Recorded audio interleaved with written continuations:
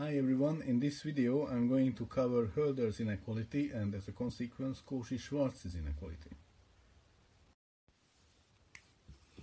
Hölder's inequality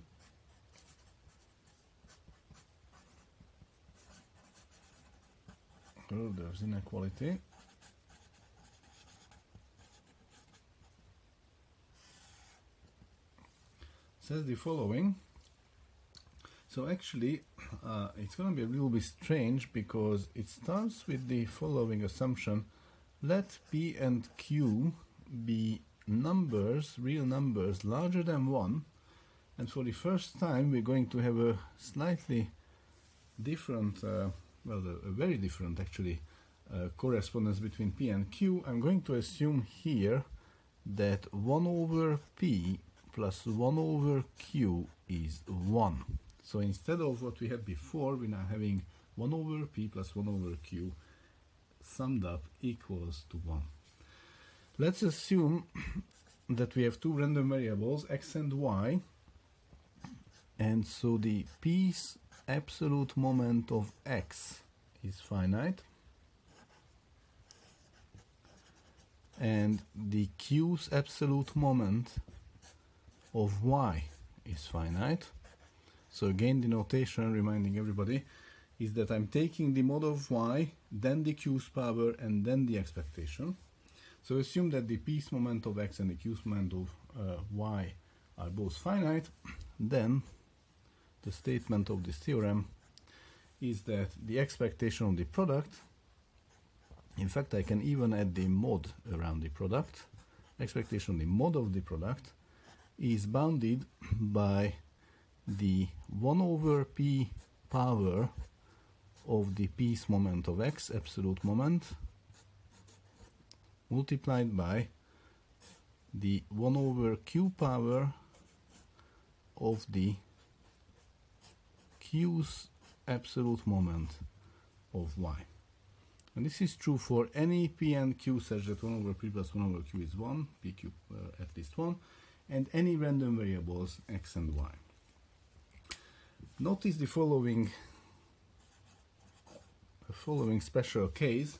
If P equals Q equals 2, then 1 over P is 1/2, 1 over Q is 1/2, they do add up to 1. So this example is actually covered in Hölder's inequality. And then the statement becomes that the expectational product is bounded from above by the square root of the second moment of x and the square root of the second moment of y. This is called Cauchy-Schwarz inequality.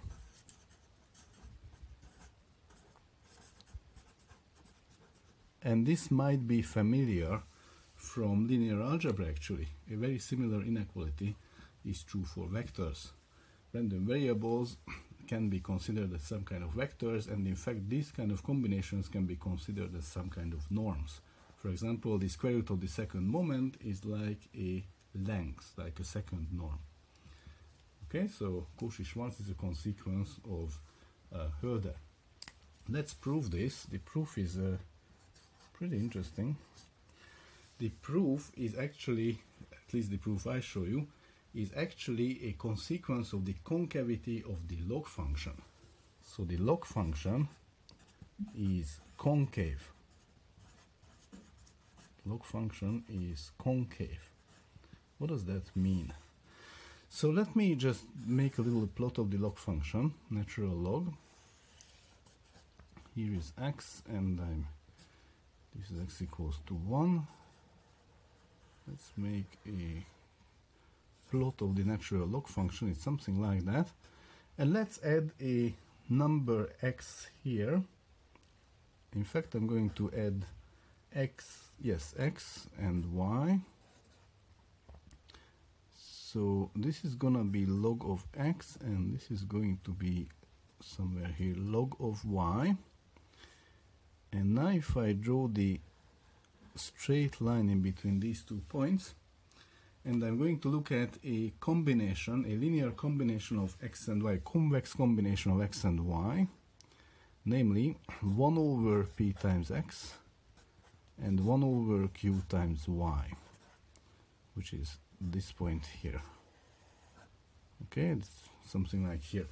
For example, if p is if 1 over p is 2/3, so p is 3/2, and 1 over q is 1/3, so q is 3, then this point could be somewhere around here. And what you can read off from this picture is the following fact, following consequence of the concavity of log. If I take the log at this point, so log of 1 over px plus 1 over qy, again 1 over p and 1 over q are two positive numbers that add up to 1, so this is a convex combination. The value of the log is above the same convex combination of the values of the logs of x and logs of y. So this is larger than or equal to 1 over p log of x plus 1 over q log of y. Okay? Everybody can convince themselves that this linear combination, this convex combination of the values of log x and log y will exactly be on this line. And as you see from the picture, the log of the convex combination is larger than or equal than the convex combination of the logs. That's the consequence, that's a consequence of the concavity of the log function. Okay, now how can I make use of this observation, of this simple calculus observation? Here is what I can do with this. So take an exponential on this inequality. Take an exponential on this inequality. Okay? Log is the inverse of exponential. So if I take an exponential of log, if I take an exponential of log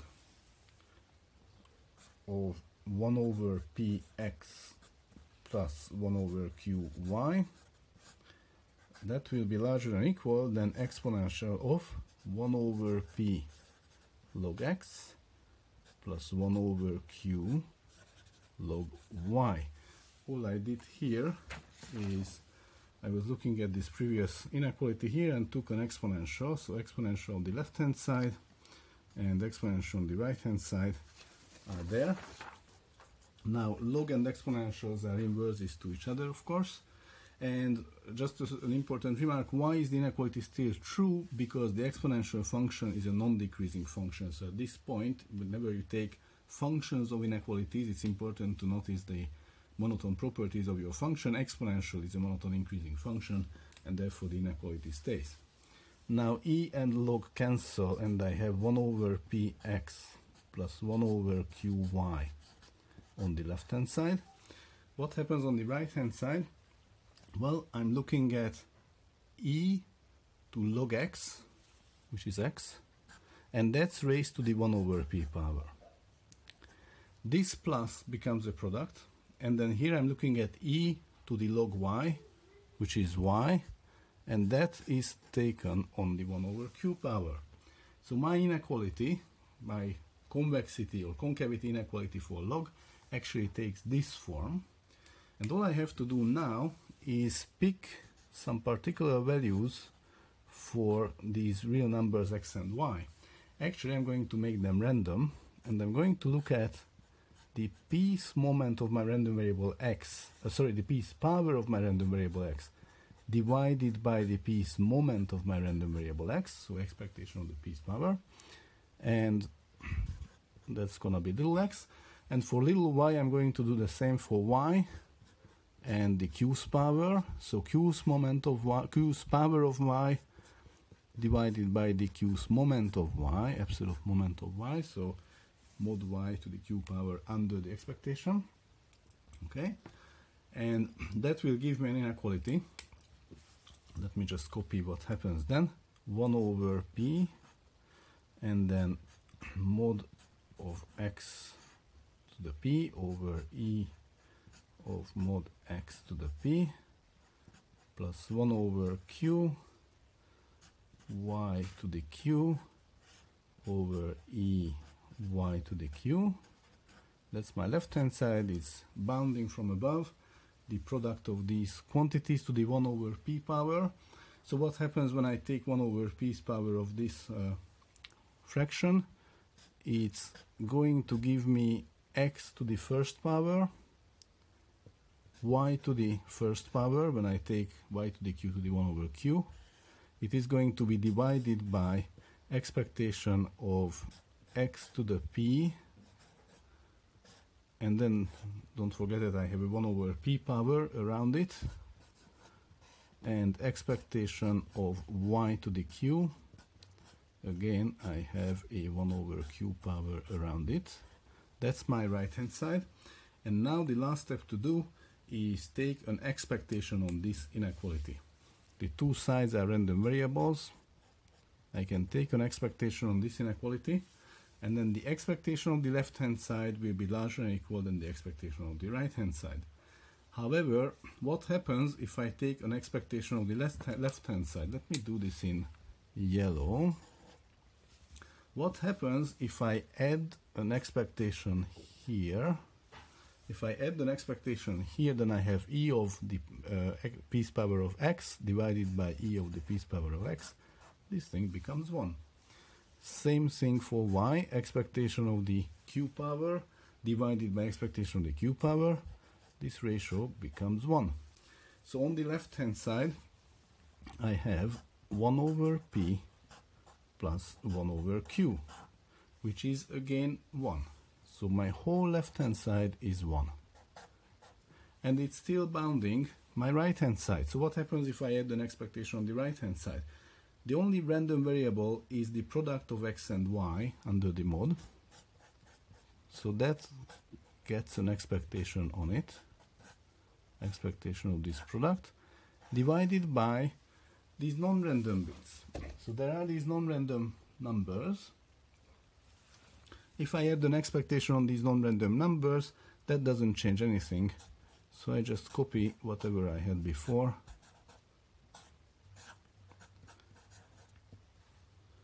E of mod y to the q, 1 over q. And if you look at the left hand side of my inequality and the right hand side of my inequality, that proves the statement. That gives me back exactly what I started with, namely e of xy, which is of course the same as e of x mod y mod. That's the same as e of xy mod, smaller than or equal to the denominator, e of x to the p power 1 over p, e of y to the q power to the 1 over q. That's my denominator, and that's the end of the proof.